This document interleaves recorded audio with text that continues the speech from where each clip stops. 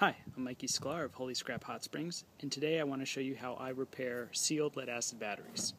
So, here's a old sealed lead-acid battery. It's pretty rough. It's been sitting in my yard for about 4 years uncharged. I really haven't looked into it at all, but I can tell you before I even start working with this battery, it's dry. It needs water. So let me go through the process of how I recover sealed lead-acid batteries.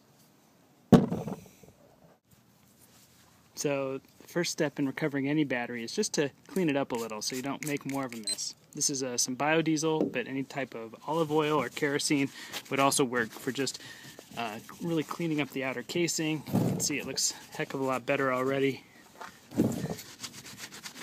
minus all the crap that's on there.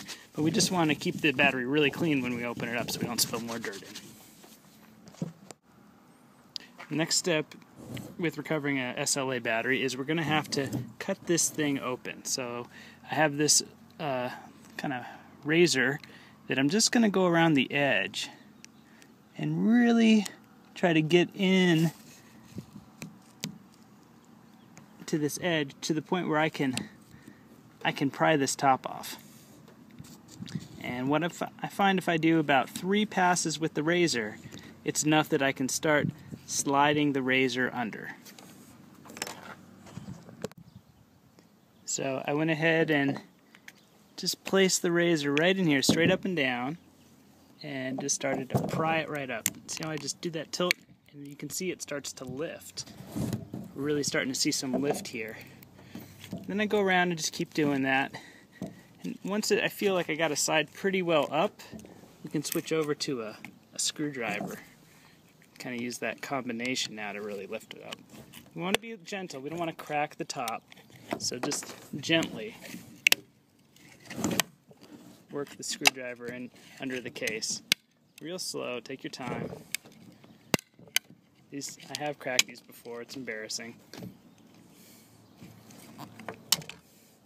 Yeah. Great. So got a little dirt. Go ahead and clean that up.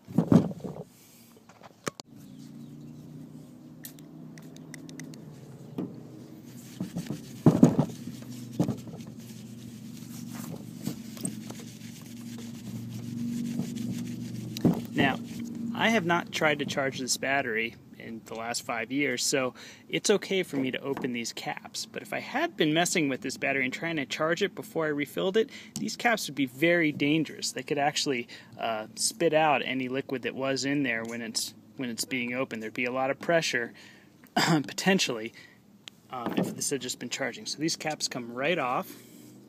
You can wear gloves if you want. I find they're really difficult to manage with gloves on. And you go ahead and just pull these caps right off with your fingers or with the screwdriver. You're going to want to save them.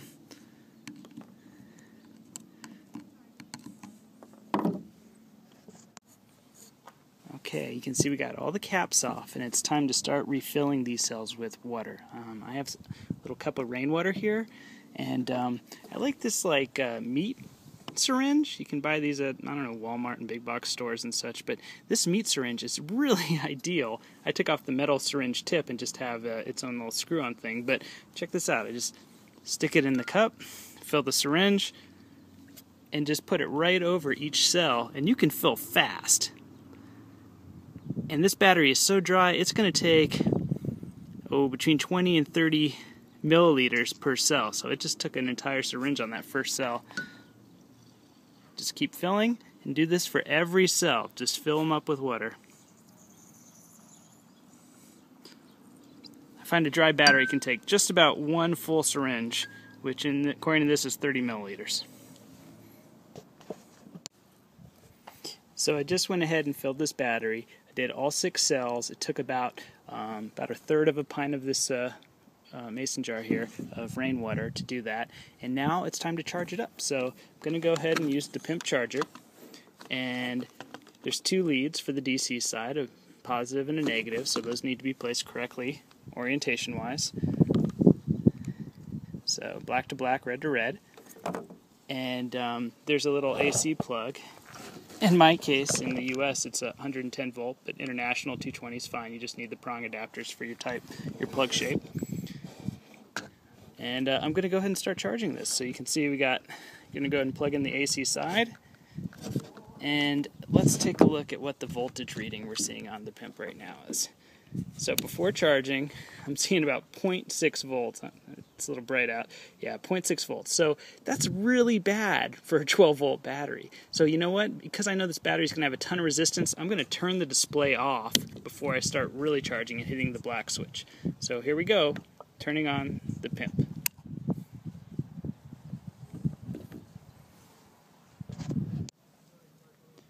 So I've been letting the Pimp battery charger work on this battery for about 1 minute, and the whole time I left the voltage display on, but I'm going to go ahead and turn it on now, and I'm sorry, I had it off the whole time, and we're just going to see what the voltage is reading. So it's up in the 55, I would say 45 to 60 range. It's jumping all over the place as it's pulsing and recovering here. So what I'm going to do is let it run for about 10-15 more minutes and see where we start to stabilize at. And I'm going to do a quick check of each cell at that point, because what I'm really curious about is this battery going to be able to recover? And we can find out very quickly if it's going to have a full recovery. So I'm going to go ahead and turn off the display, let it keep charging 10-15 minutes, and I'll come back. So you can see we're down to the 20 to 30 volt right now range for this battery recovery, which is pretty good. The resistance is still very high after even 15 minutes of letting it sit, so I'm going to have to let it keep charging. But what we can do is we can turn off the charger, see what it drops to. It's sitting at about 11.8 volt right now, 11.7. It'll keep dropping a little bit. And we can check each cell, and we can check and see which of these cells might be dead or weaker than others, and get an idea of how the battery is doing out of its 6 different components. So one of my favorite tricks is to use a multimeter, set it to voltage DC, and take its 2 probes, positive, negative. I leave the positive right on the positive terminal of the battery and dip the negative into this acid for each cell. First cell, we're reading 1.2 volts. That's great, because if it were fully charged, we'd be seeing somewhere between 2 and 2.5 volts. Second cell, seeing about 3 volts. Great. Third cell, 5 volts. Fourth cell, 7 volts. Fifth cell, get a little more in there, 9 volts. Sixth cell, 10 volts. And then finally at the final terminal, 11.3 for what the battery's holding on its own right now. And it's going to still drop a little bit real slow because we were just charging it. But you know what? This is the battery that's going to recover. This is a battery that we can get quite a bit of capacity out of still. Every cell is good. Now, if I had been trying to charge this battery without... if I had been trying to charge this battery and hadn't added water, I would have blown a connection to one of the cells, and we would not have 6 working cells as we do here. We would only have like 5 working cells, and that's why adding water is just one reason it's so critical to add water, so you don't blow out the cells. So this is a great battery. We just need to keep charging it. It's going to come back and have a long life.